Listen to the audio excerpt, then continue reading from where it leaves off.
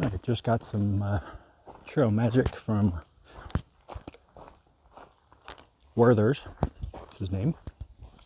Had an apple and Gatorade. So I'm bound and determined to have a good day today. That helped because last night the guy camped 10 feet away from me was a heavy snorer. Not that I can complain.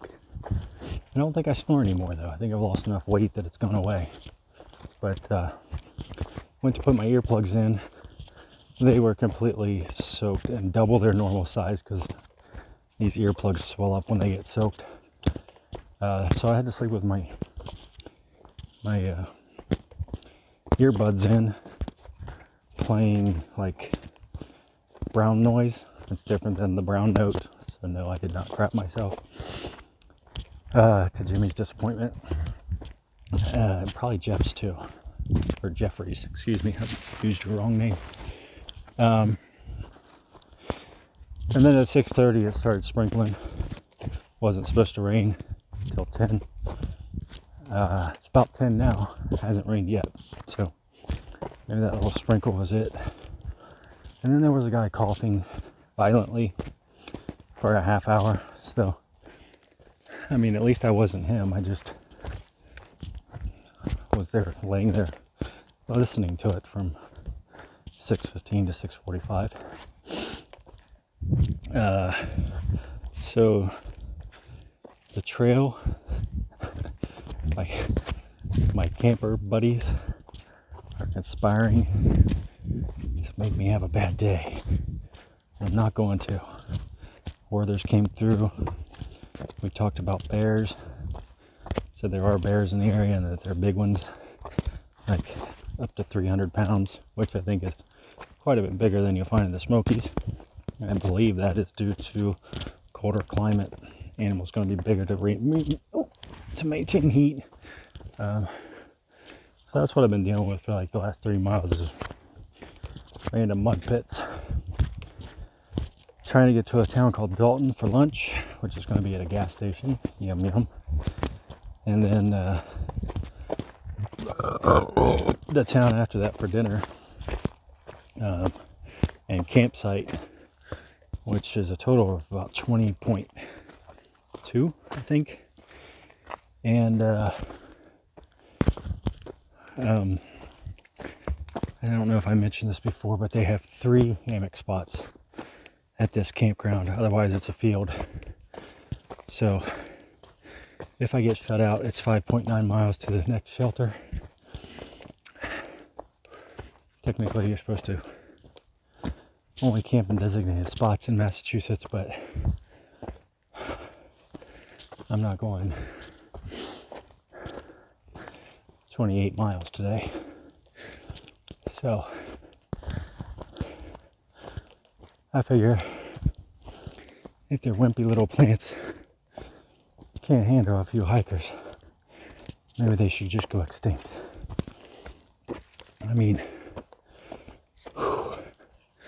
I can handle their mosquitoes, just barely, but I'm still here.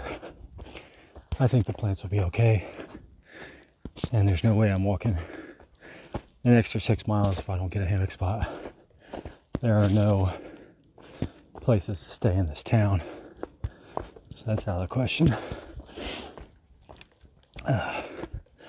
But let us have a good day. Oh, Sam.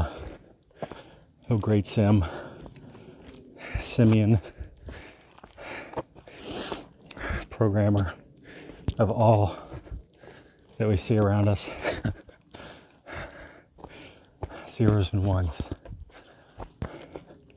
Today I'm going to be a 1 instead of a 0. Alright, so I think tomorrow I have to climb up that big one way out there in the back. I think one end or the other of that is Mount Greylock. Unfortunately, it's a little cloudy, so if it was clear, we might be able to see the War Memorial on top. I think it's a war memorial. I think a lot of things, apparently. There's that angry sky. Stay dry, angry sky. Stay dry.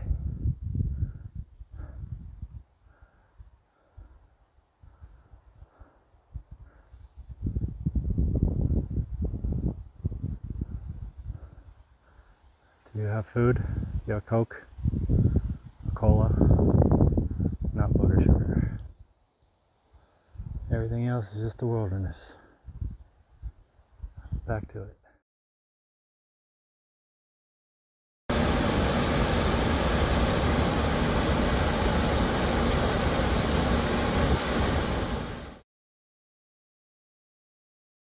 Alright, this place, Cumberland Farms, is right off the trail. So I got pizza, bacon cheeseburger, 2 subs. I forgot that I'm going to another town in about 8 miles.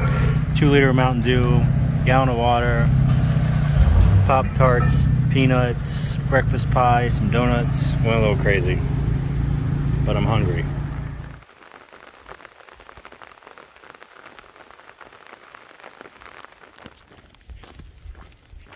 I have reached Cheshire, Massachusetts. I'm walking through a neighborhood. It's kind of weird. Just pop off a fairly intense descent down a mountain straight into a neighborhood.